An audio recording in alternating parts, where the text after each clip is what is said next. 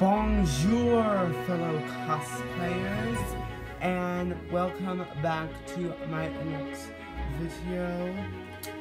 Now, this video is inspired by this hairstyle that I created last weekend, and this is kind of like a drag version of Marie Antoinette, and I don't know if you guys know, but I am literally obsessed with 18th century styles. I know they look a bit cheesy, and hairstyles look a bit funky, but hey, you know, that's just me. And I also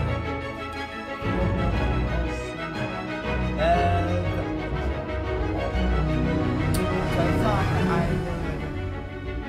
would just kind of mash two things that I like together, like 18th century Marie Antoinette and drag. Now I based this Marie Antoinette drag tutorial off of Goldie Starling's video. That's basically kind of where I got the idea to do this look in the first place. So yeah, you should go check her out. She is amazing. Yeah, I pre-styled with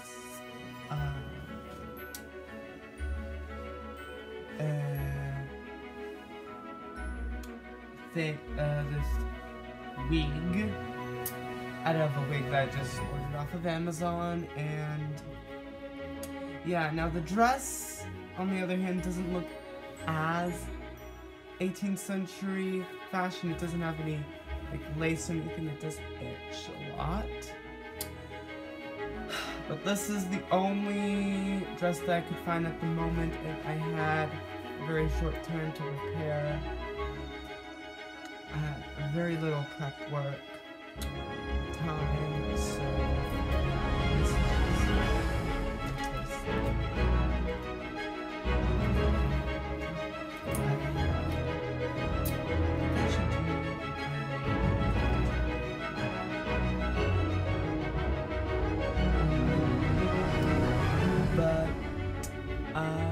yeah. Enough with the chit chat, let's get into the video.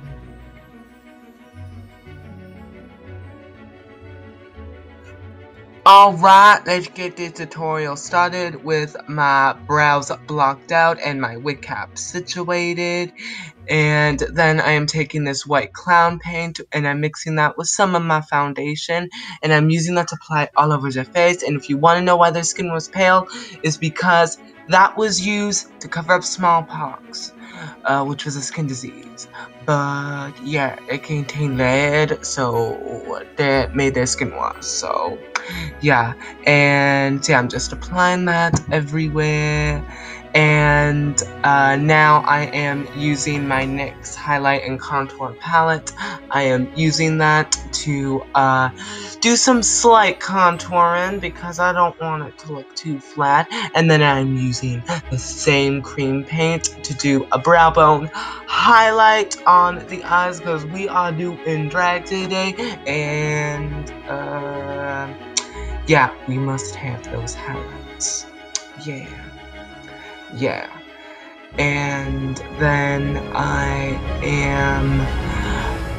then I have to bake those. Then I am taking my MAC, it's the designer palette in the pink shade, and I am using that to do my eyes. As you can see, I am using that to do my eyes. And oh, I hate this part. And yeah, so, and also a fun fact, Marie Antoinette was not born in France. She was born in Austria. She was just married to the King of France. Yeah, another history lesson. And then I'm taking my Maybelline 24 Hours cream eyeshadow, and I'm putting that on my eyelid. And then I am using my Marcel loose powder, and I am putting that on the eyelids to set it. And then I am using my Blackheart Beauty eyeliner to create a wing big, dramatic, and drag. Then I'm taking my flash palette and I am using that to draw on my big drag eyebrows with the magenta shade. Yeah, as you can see. And then I'm taking 2 MAC blushes and I am using those to apply some blush, or as in her times, rouge, and again with this thing. And that didn't turn out exactly how I wanted to. Yeah, I had to redo it again, but hey, things happen. Now it's time for her famous beauty mark. Then I am using some eyelashes and mascara, and again with this thing. I hate it. Then I am using that on my eyes to blend in those lashes. I am not showing you how to do this because it's a nightmare to put on lashes. For the lips, I'm taking my Sephora Fuchsia lip liner to line my lips, and then I'm taking my Sephora neon pink lipstick. Now for my pre-made Marie Antoinette wig, I crowned her the Queen of France. And then I adjust it like so for final shots. Yeah, you know what I mean. And then you are done with this tutorial. All the products I use will be listed in the video description. And don't forget to like, comment, and subscribe. And hit that notification bell. And I'll see you in the next video. Bye!